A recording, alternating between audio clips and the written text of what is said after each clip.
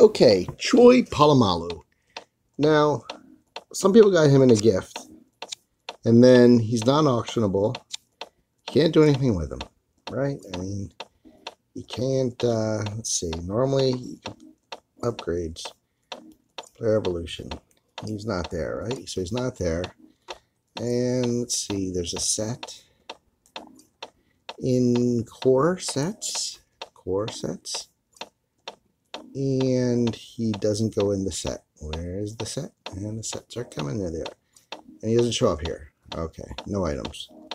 All right, so today EA fixed it that you can't really do anything with them. You can't sell them. See, you try to sell them.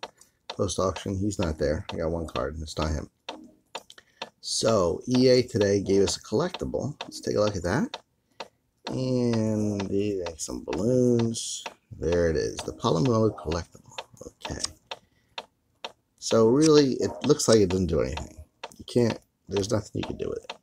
But what it did do, though, what it did do is open up a set. If you go back to the core sets, you scroll down to the bottom, and we're waiting for the sets to open, and then we'll be scrolling down to the bottom.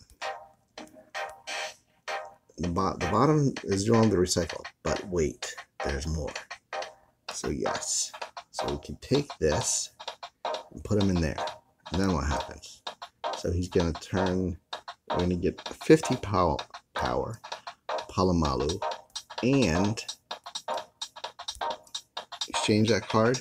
We got a 5,000k training points. Oh, sorry about putting that on your face. Boom. And now this one is auctionable. This, ka-ching. Oh, we don't even have to trade that in yet. So now, I don't know what this set over here is for. I guess it's another set, whatever. So now, if we want to, we can go up here, and now he does show up. Stay there. So we pay 2,000 gems. You can make him evolvable, or you can sell him on the auction house. So that's all there is to it. Now you have a card you can use.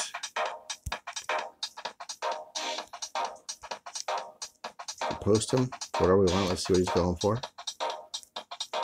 700, 600, 640. Okay, post him for 640, 600. Yep, too many zeros. Should put commas on there. Okay. Bye-bye. Good luck. Okay. That's all there is to it. Now I got him on the auction house.